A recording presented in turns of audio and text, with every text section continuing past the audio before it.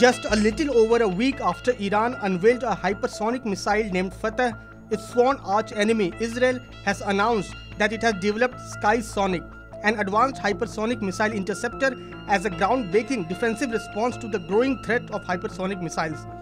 This revolutionary system will be officially unveiled for the first time at the Paris Air Show that will be inaugurated today.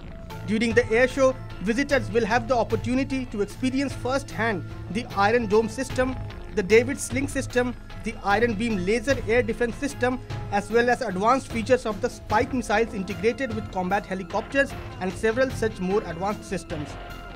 The Sky-Sonic interceptor represents a major technological leap in hypersonic missile defense. Designed with exceptional maneuverability and high-speed capabilities, the system effectively neutralizes hypersonic missiles which travel at 10 times the speed of sound with unmatched precision and stealth. This new missile will be a multi-stage interceptor that will integrate a hit-to-kill system, but it has not undergone any testing.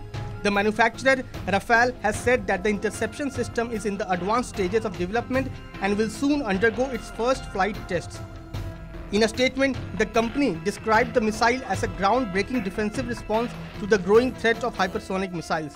The Sky-Sonic is a distinct system but in line with Rafale's other air defense systems and missile interceptors.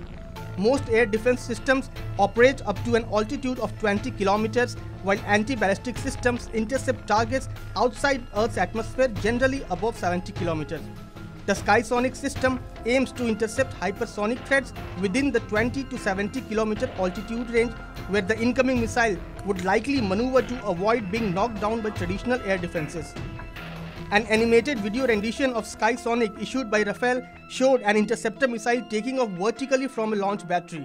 The missile's warhead was then shown detaching and flying with its own booster towards an incoming threat. As the West Asia becomes more volatile, Israel is augmenting its capabilities. Besides its planned Sky-Sonic hypersonic missile interceptor, Israel is also investing in alternative missile defense systems, including the use of lasers. It is developing a high-powered laser interception system dubbed Iron Beam, which has been hailed as a potential game-changer in the battle against projectile attacks. Lasers have several advantages over missile-based defense systems, such as instantaneous hits, low cost per shot, and scalable power. However, they face drawbacks such as huge power requirements, decreasing power over distance, and sensitivity to atmospheric conditions.